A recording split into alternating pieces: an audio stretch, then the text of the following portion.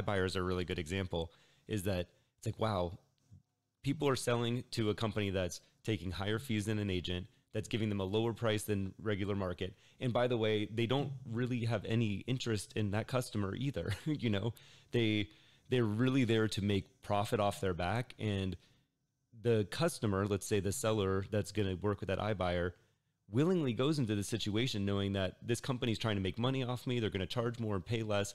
And nobody's got my back.